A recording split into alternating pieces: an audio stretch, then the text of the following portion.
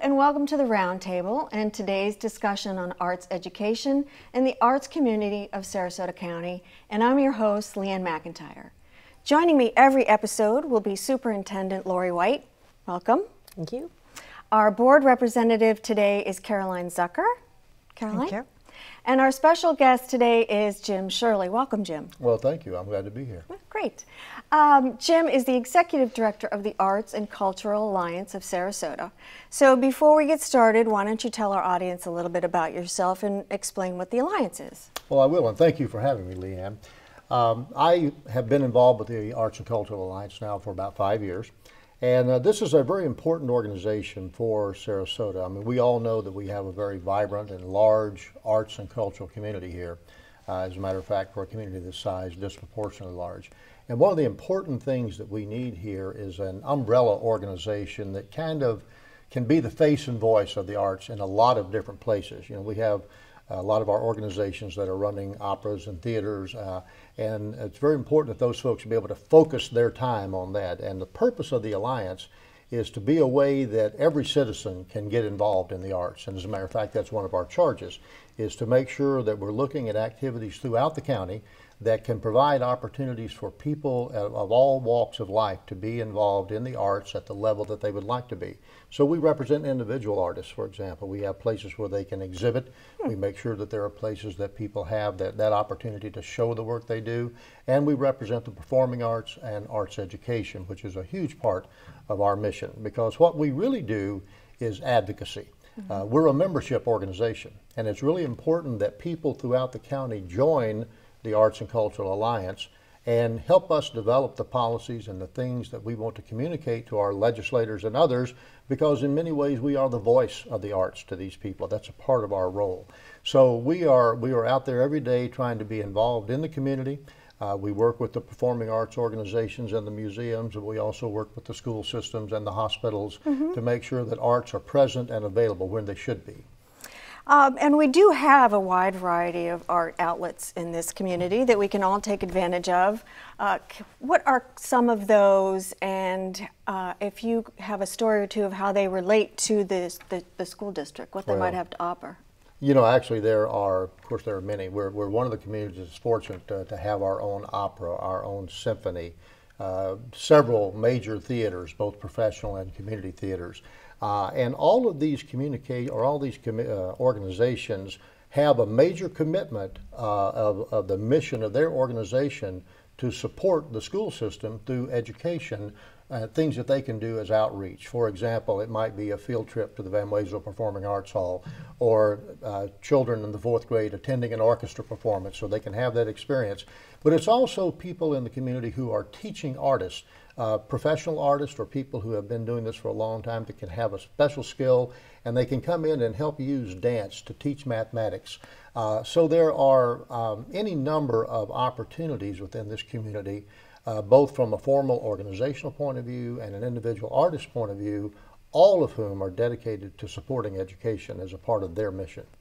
And that's great. That leads into a discussion of how arts fit into education, and education is data-driven. So what kind of data supports arts education and these many opportunities that our arts community offers our students? Well, there are multiple studies that really verify the high correlation between experiences in the arts and how our students perform. For example, many studies that have been able to show students that are taking art classes perform higher on SATs.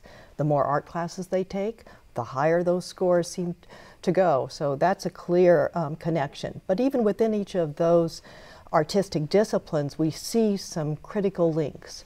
For example, in the study of music, we see high correlations to mathematics.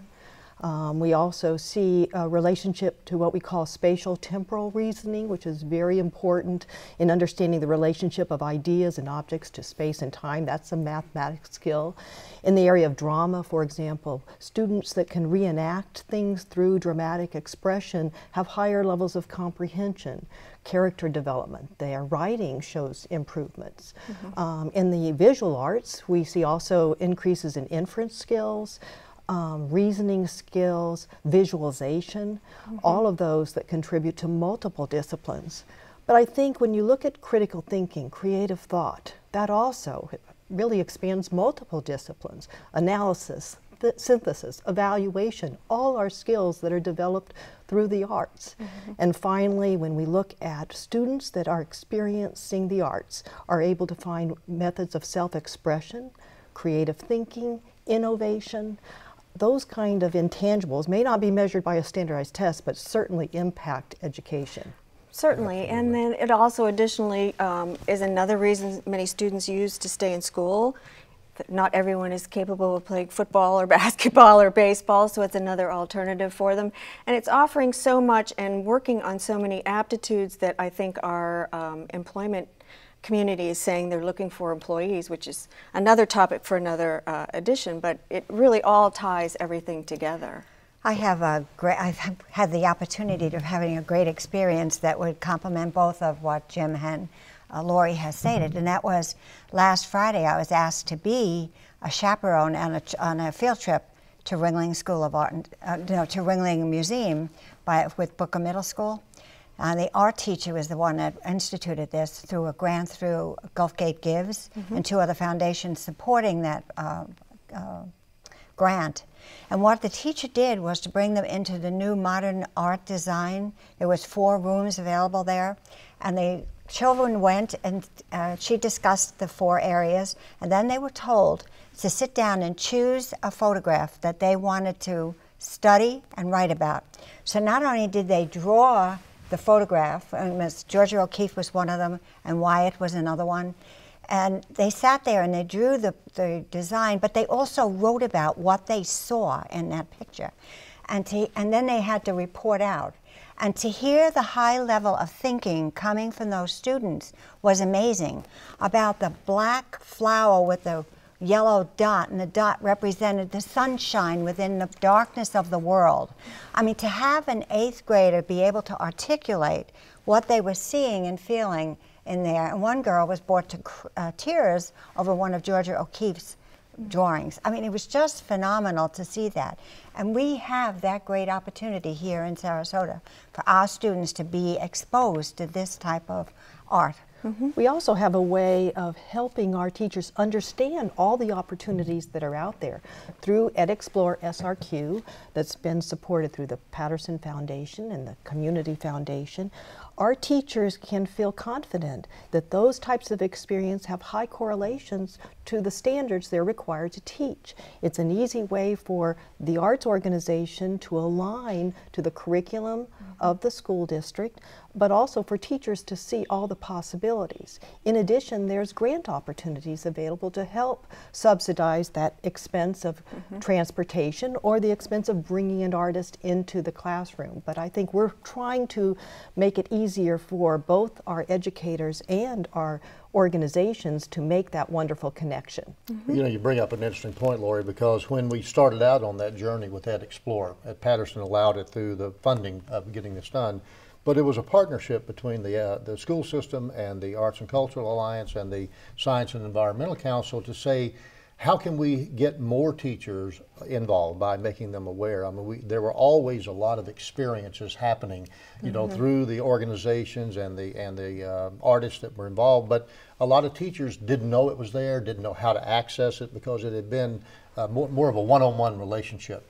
But when we developed that technology tool through the school system's tech force, all of a sudden, all the teacher has to do is go to EdExplore and say, I want to find an experience about how I can use drama to teach reading or whatever that may be. Right. And fortunately, we know the resources are there, but to me, the even more exciting consequences that came out of all of that was that all of a sudden, the interest in the community said, well, we know we have to be able to fund these things. And through work with the Community Foundation of Sarasota County and the Education Foundation, there's money there now that teachers can access to go have those experiences, whether it's coming into the classroom or going out into the like the Ringling or wherever it may be.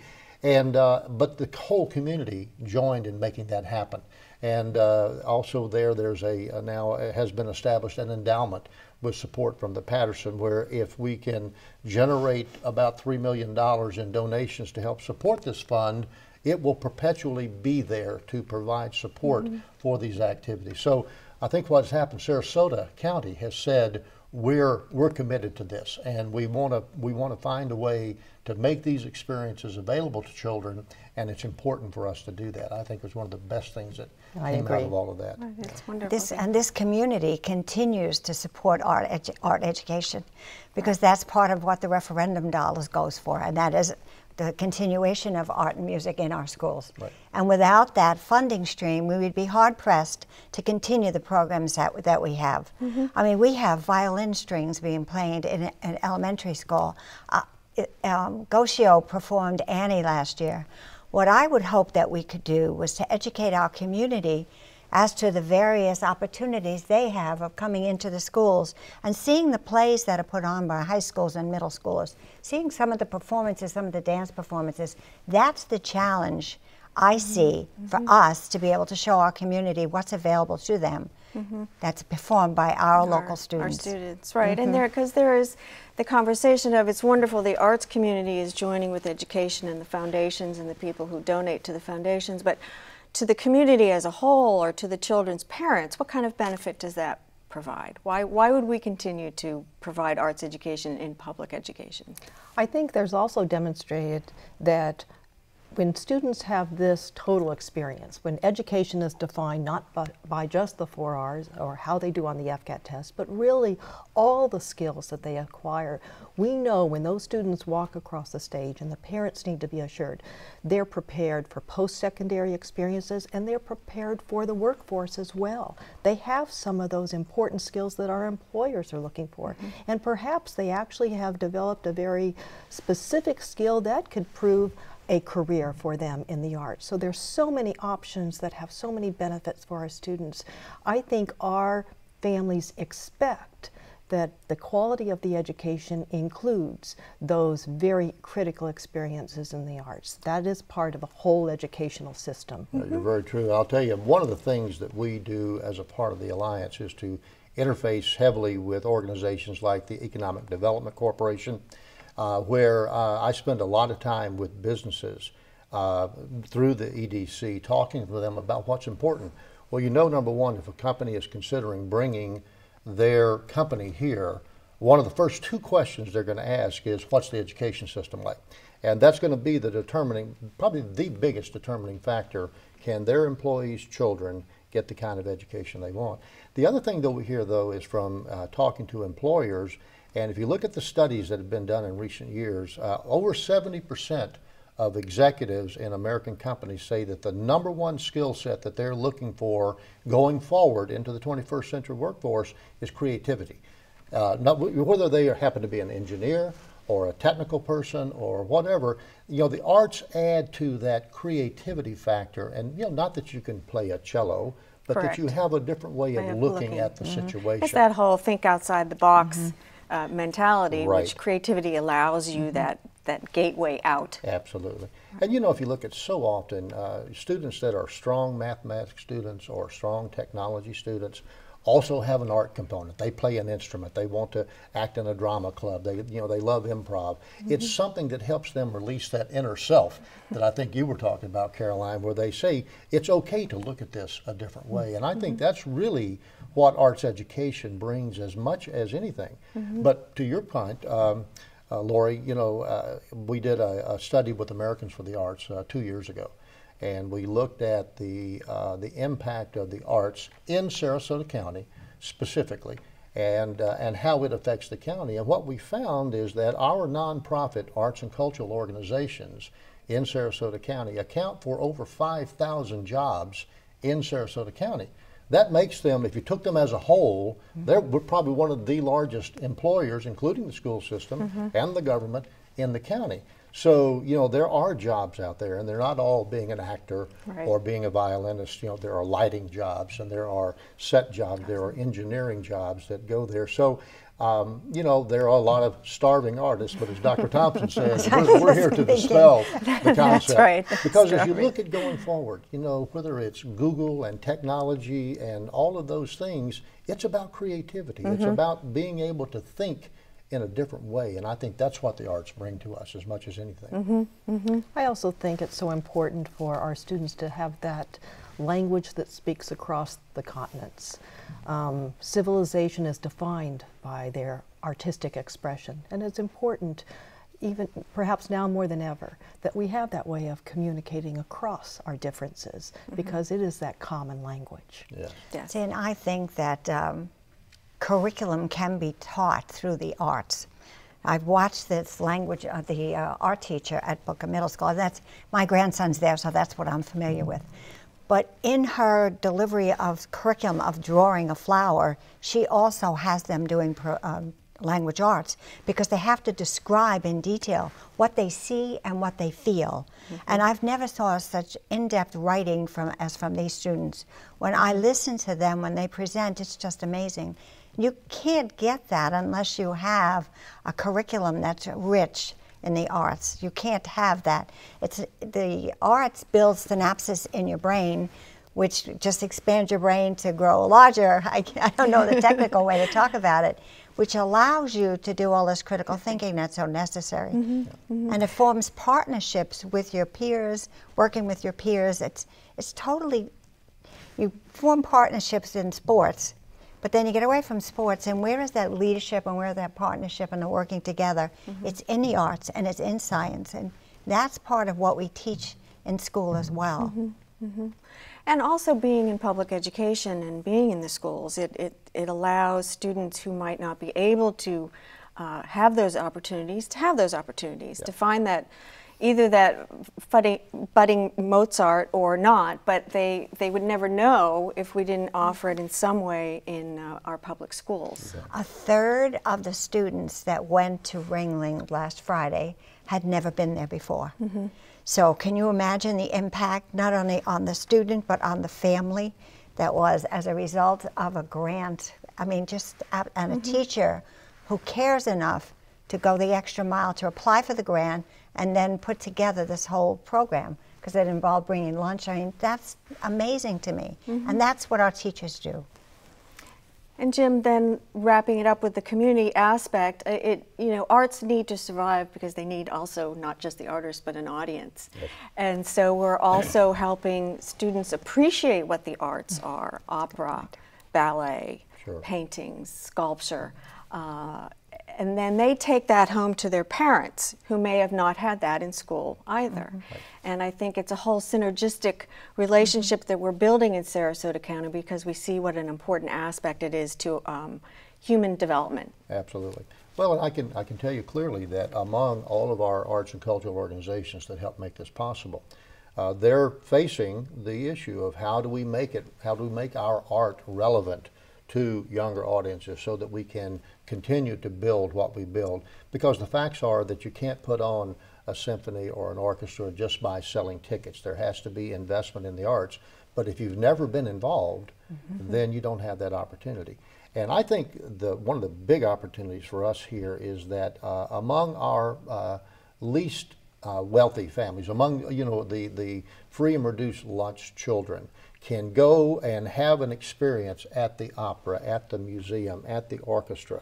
And I've heard you say a few times about something that was important to you, Lori. Sometimes these can be a life-changing experience.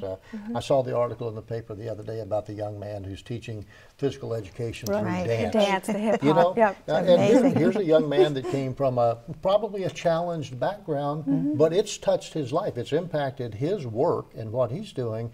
But look at the impact it's going to have on those children down the road. It is just, it's a community that has such an opportunity. And the great thing is that whether you're on the organizational side of the community, whether you're a teacher in education, we're all committed to making it happen here. And I can say clearly that one of probably the strongest commitment that the Arts and Cultural Alliance has is to continue to support our education system, because it's just too important not to. We're building the leaders of tomorrow.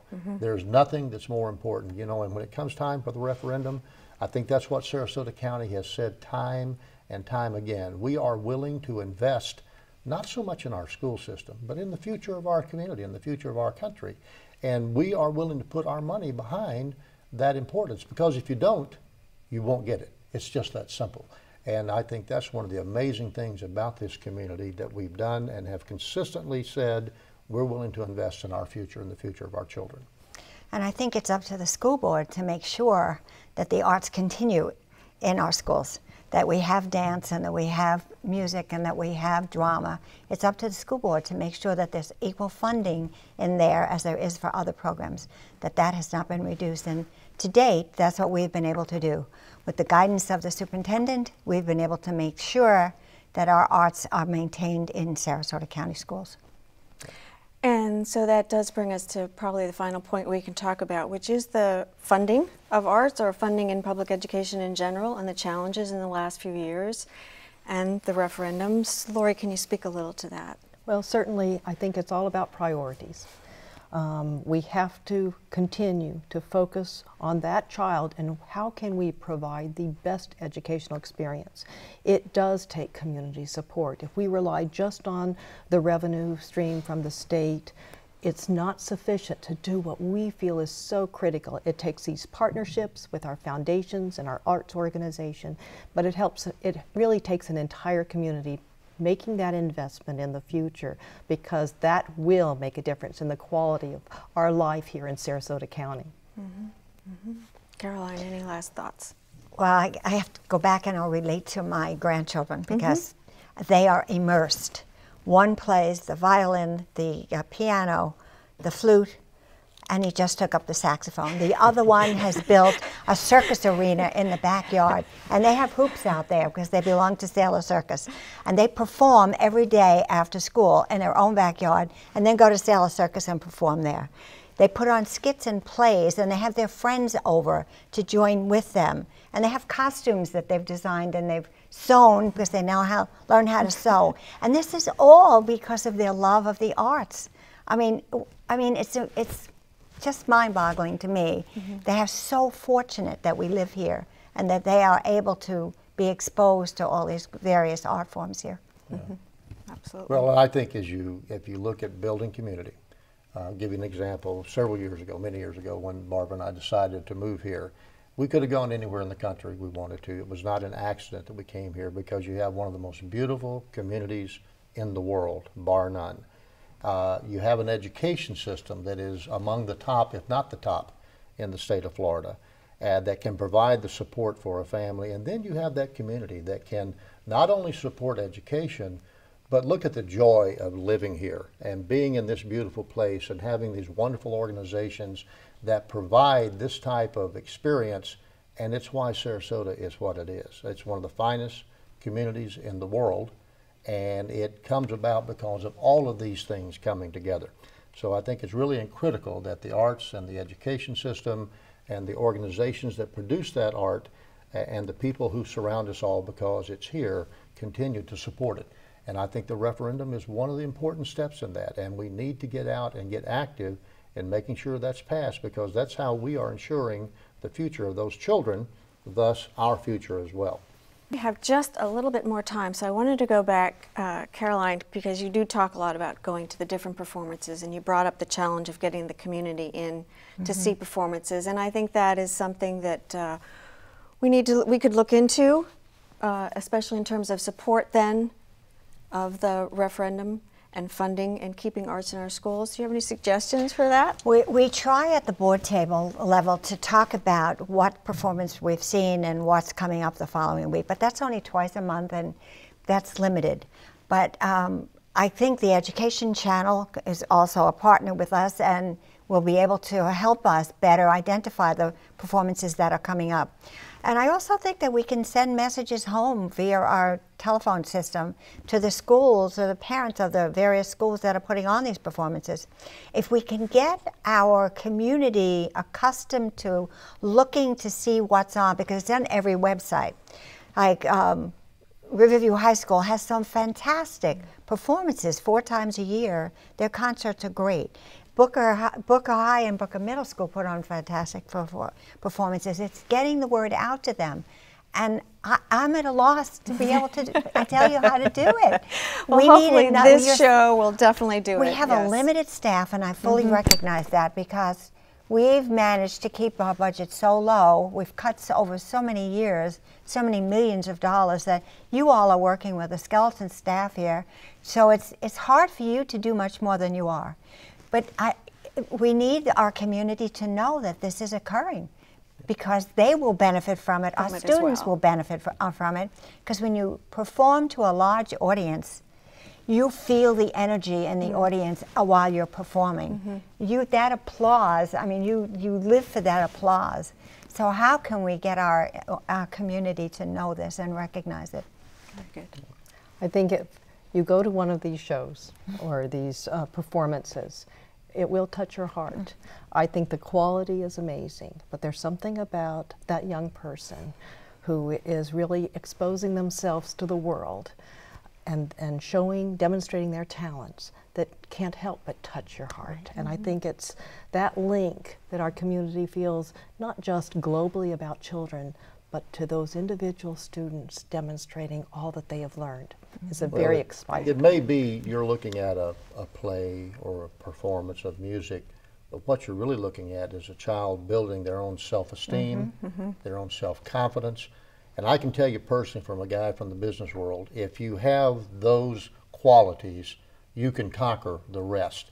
And I think for a child to stand up, and whether they're swinging on a rope at Sailor Circus or playing a musical instrument, whatever it may be, as you say, Lori, when they're up there on that stage, it's building a lot more than just the art. And I think that's the important thing we need to realize.